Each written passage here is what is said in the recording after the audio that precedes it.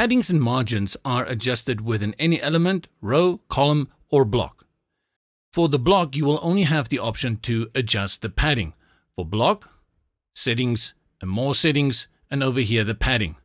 Padding can be linked, or they can be adjusted individually. For columns, rows, and elements, you have the option to adjust both padding and margins. Let's put the element within this column.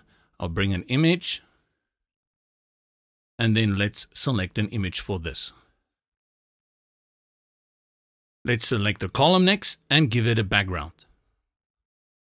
The white border that you see now isn't the border, but it is the background of the column. If I click on the image and I delete it, you will see the entire column is white.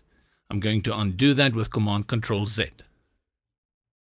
Let's go have a look at the column. Settings, more settings, and then here you will see again padding and margins. Currently the padding is set at 5 pixels to the top, 15 to the right, 5 to the bottom, and 15 to the left. You have the option to adjust it within pixels, or you can click here to set it to percentages. Let's put it back on pixels.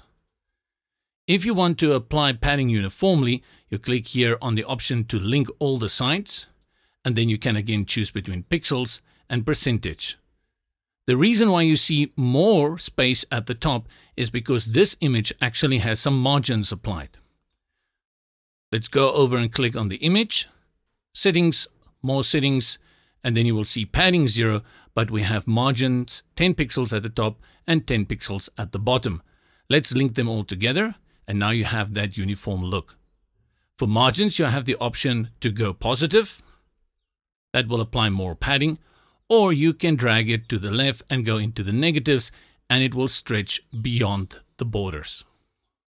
This can be done for any element, row, or column.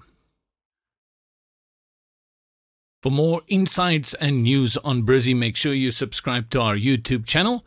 Also check out the Facebook community, subscribe to the newsletter, keep up to date on the webinars, and visit us at brizy.io.